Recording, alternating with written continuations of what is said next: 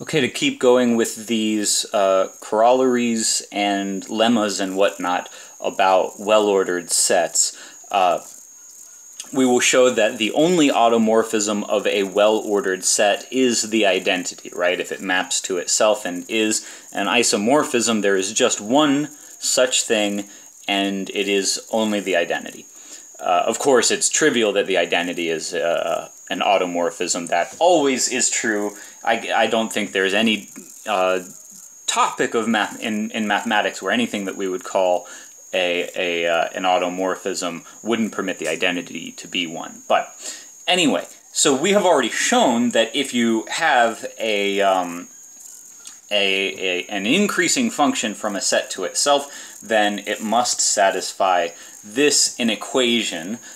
Because it is an isomorphism in this particular problem, then also its inverse function satisfies that equation. Now, we could use this to infer that x must be greater than or equal to f of x. That's a familiar thing to do, particularly with an increasing function in other realms of mathematics. But here it deserves at least a little bit of comment. How does that follow from our formal definitions? Well, if you break it into cases, then equality follows just by using the bijective property of the function. And then if it's if it's a greater than symbol, then that follows from the increasing property of the function. So I won't belabor the point any more than that. I think it's relatively clear. Once you have this system of inequalities, it just follows that f of x is equal to x. Okay, on to the next corollary. If you have two well-ordered sets that are isomorphic, then the isomorphism must be unique. This follows quite nicely from the previous corollary, and but I think the author doesn't even give the proof because it seems probably a bit obvious, but I'll go ahead and give it just to make sure it's clear.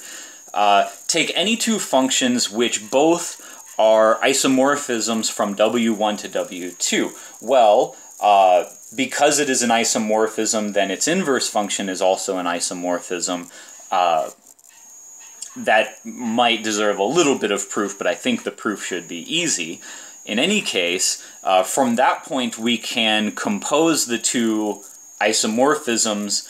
That composition now becomes an automorphism from W1 to W1 because, of course, f sends an element from W1 to W2, G inverse sends it back to W1, so we're now dealing with an automorphism from W1 to W1. Now, we've already proved that such an automorphism must be the identity, which I write here, and then you could just apply the function g to both sides of this equation, so to speak. I mean, again, that step could deserve a little bit more proof, but I think the proof is easy and anybody watching this can manage it, so there you have it. The function f is equal to the function g. That is to say, you get uniqueness, right? Any two functions that match from W1 to W2 must be the same function, so there really is just one. Okay.